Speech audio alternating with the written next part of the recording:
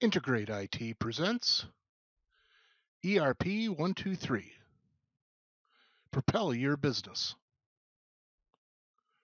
Order entry using the Product Configurator. This is a quick video on the Sales Order Configurator. Let's double click to open it. When we hit Insert to start the process of entering an order and choose a customer, most of the information that we need on the first tab here will just default in. It all comes from the customer master. The ship to location is attached to the default, but what will happen is you can come here and just simply change it to a location, or if you don't have a hard location in the system, you can just overtype it. From there, you're going to add items. A stock item is a standard item. An estimated item is an item from the estimating system, and the question items are from the configurator. We'll choose a configured series, and the questions pop in, and we'll put in our quantity, and then we'll answer our questions.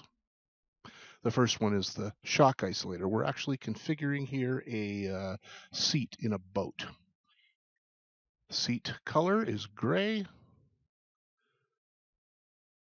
The base is a swivel, and you can have as many options here as you want.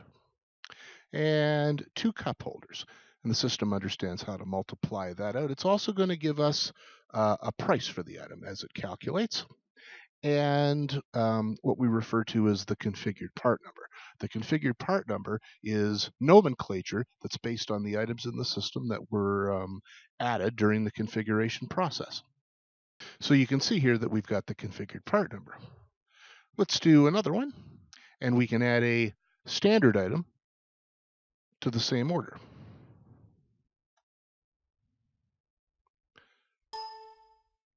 The system will price that item as well. So now we've got a price for this item, a price for this item. Save it. And now we're going to look at the report configurator, where we can see a pick list or the order acknowledgement. And there you have it, a sales order created using a product configurator.